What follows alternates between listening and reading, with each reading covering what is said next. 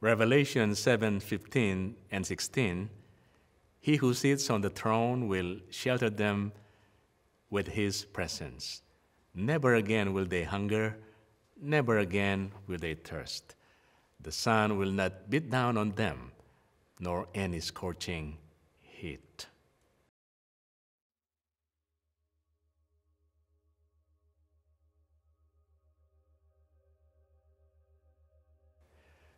As we enter Christmas Eve, some of us may be filled with excitement and joy.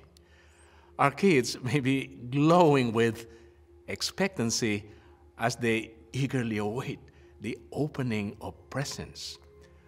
We may be filled with anticipation as we prepare to gather around the dinner table and share a Christmas feast.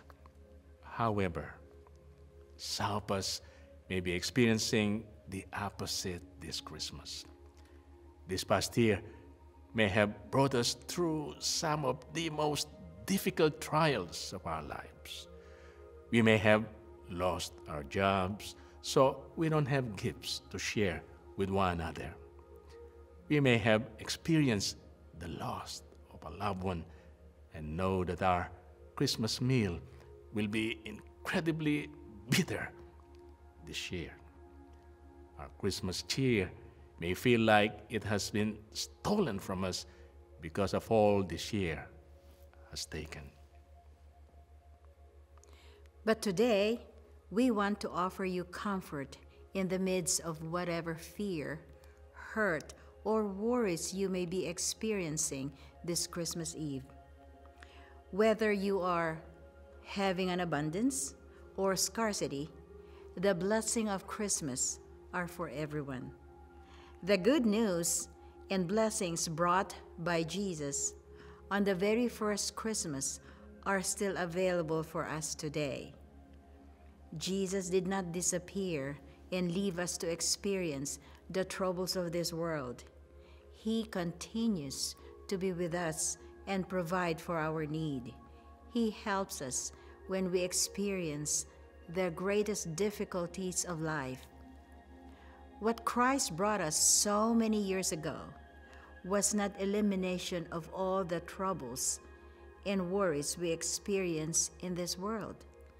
He didn't say that life would be easier or that we would receive all that we want. But He did promise that we would never be alone and that our greatest needs would always be met. Yes, He gave us what we could not give ourselves and provided hope for a better future. He provided grace, peace, healing, and joy to us when we were surrounded in darkness. Jesus is lighting the way and provided a wondrous future we would all have one day.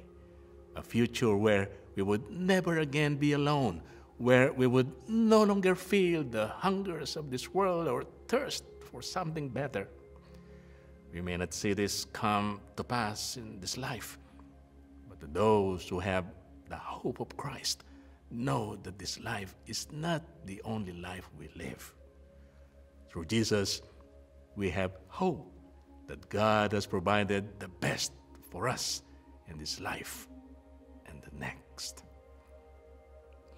Christmas is more than just giving or receiving material gifts, things that will eventually pass away.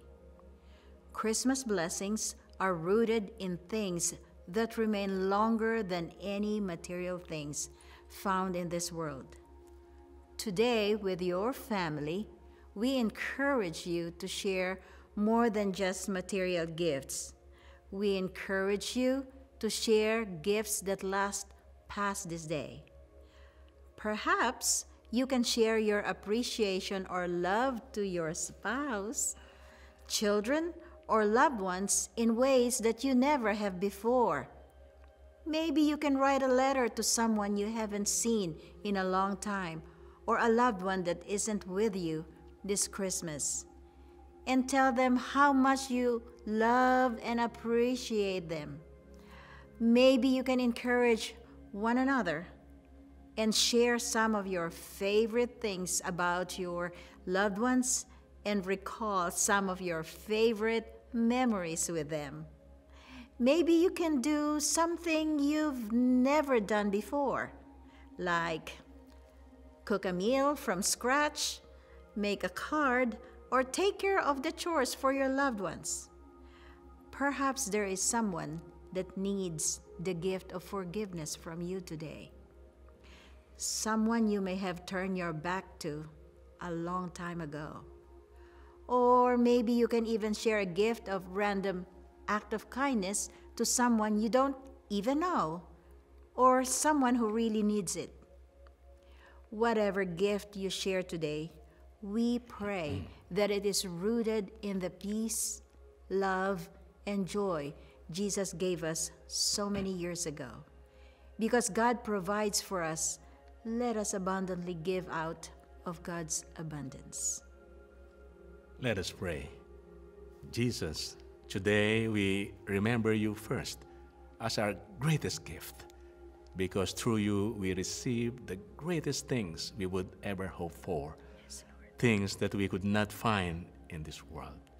God, we pray that you bless each person listening today, for those that are in need, for those that are hurting, and for those that are experiencing worry.